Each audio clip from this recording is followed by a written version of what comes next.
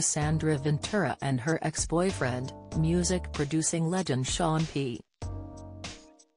Diddy Combs, have settled their groundbreaking lawsuit that accused the latter of rape and sexual abuse a mere day after it was filed, it has been revealed. Ventura, who is known monotonously as Cassie, filed a civil suit against the famous producer claiming that he raped her and perpetually abused her for years. It was filed in the Federal District Court in Manhattan. Diddy has since vehemently denied the allegations.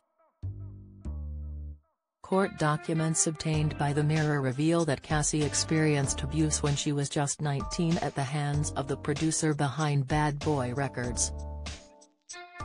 She had signed to that label at that age in 2005, when he was 37, and he lured her into an ostentatious, fast-paced and drug-fueled lifestyle that eventually turned into a romantic relationship. Read more. Diddy ran out of his apartment with a firearm in pursuit of a rival industry executive. Attorney Douglas Wigder, who represents Cassie, announced the settlement on Friday, stating that the couple had reached a deal that's to both of their mutual satisfaction, but he did not disclose any of the terms.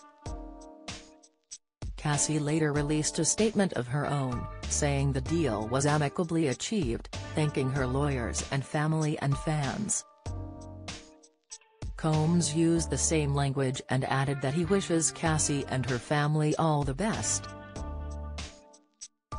Cassie, who is now 37, alleged that Diddy, now 54, was prone to uncontrollable rage and subjected her to numerous savage beatings where he punched, kicked and stomped on her, forcing her to take drugs and have sex with other men as he watched and masturbated. In 2018, Cassie attempted to end the relationship, and that's when he allegedly raped her after forcing her into his Los Angeles home.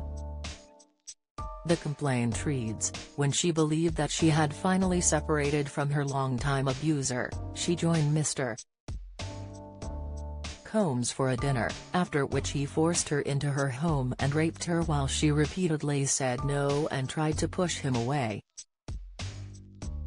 The court filing from Thursday alleges that there was a power imbalance between the couple as well, since Diddy was her boss and was over 2 decades her senior.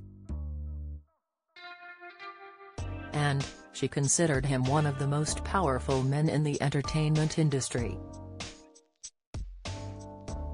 In a statement to the New York Times, Cassie said, "After years of silence and darkness, I am finally ready to tell my story and to speak up on behalf of myself and for the benefit of other women who face violence and abuse in their relationships." Ben Brafman, Diddy's lawyer, said in a statement on Thursday that Mr. Combs vehemently denies these offensive and outrageous allegations. He added, "For the past 6 months, Mr. Combs has been subjected to Ms. Ventura's persistent demand of $30 million, under the threat of writing a damaging book about their relationship, which was unequivocally rejected as blatant blackmail."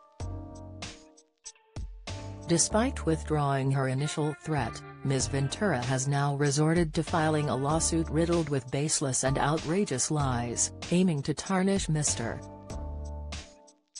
Combs's reputation and seeking a payday.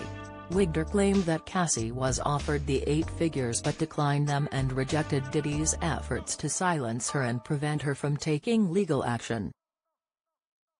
Her filing sought unspecified damages incurred from their relationship and also compensatory damages including consequential damages, lost wages, earning and all other sums of money, together with interest on these amounts, according to proof. She also sought compensation for mental pain and anguish. There were also rumors that Diddy blew up a man's car after he learned that he was romantically interested in Ms. Ventura and that he ran out of his apartment with a firearm in pursuit of a rival industry executive whom he learned was nearby. Cassie claimed there were witnesses, which included Diddy's staff members, but they had all been too afraid to speak out, fearing their frightening and ferocious boss. The Mirror contacted Diddy and his team for comment. The Mirror also wouldn't normally ID the victim of an alleged sexual assault, but Cassie has spoken out publicly.